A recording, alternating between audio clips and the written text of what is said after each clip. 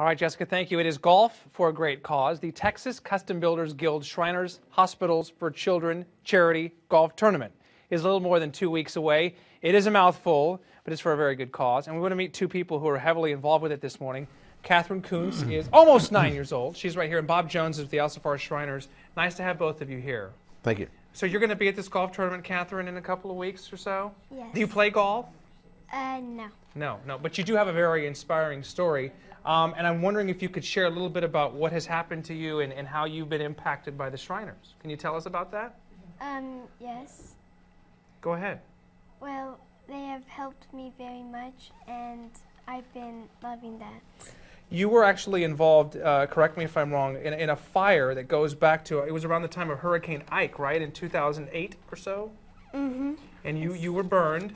Can you tell us at all about that, or what you remember from that, and what happened to you? Well, I do remember that I was in a building, and somehow the building caught on fire. This, if I read correctly, this was a building that you were sheltered in, your family, and you were sheltered when the hurricane was coming. Is that correct? Yes. So obviously it's a tough situation, Bob, but this is an example of some of the great work that you do, because I know she's undergone dozens and dozens of skin grafts to get to where she is today. That's true, yeah. Brave little girl. What can you tell us about her story and how inspiring she has been to yourself and to other people, other Shriners too? Well, it just happened that Hurricane Ike knocked out our hospital in Galveston at that time. So we had to shuttle her to an alternate hospital. We have a burns hospital in Cincinnati and one in Boston, and then one in Sacramento. The one in Cincinnati and one in Boston were full, so she had to go to Sacramento. Right. And she stayed there for, I don't know, she was under their care for a little over a year until we got the Galveston Hospital back in shape. Yeah. And so we opened that up.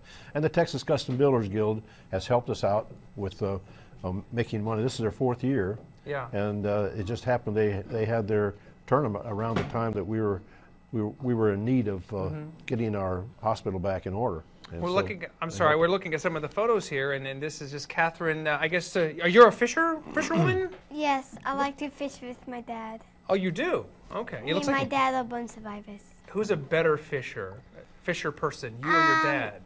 I'm guessing both because most of the time my dad grew up in the country, so he knows how to fish.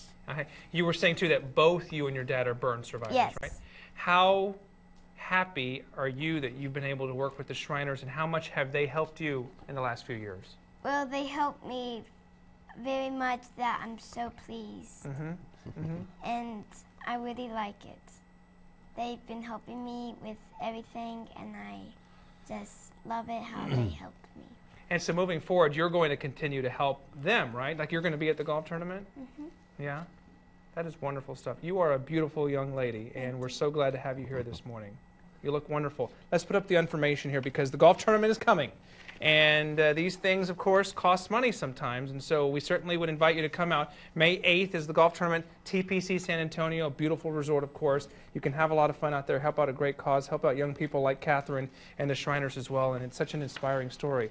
Feel-good story today. I feel really good and inspired by you. So thank you for being here, and to you, Bob, as well. Thank you for sharing your stories this morning. Thank you. Okay, 8:48 right now. We are going to step aside. We will come back and find out the forecast. Sean's got the 7-day as you plan for golf or fiesta, whatever the case may be. We will hear that when we come back.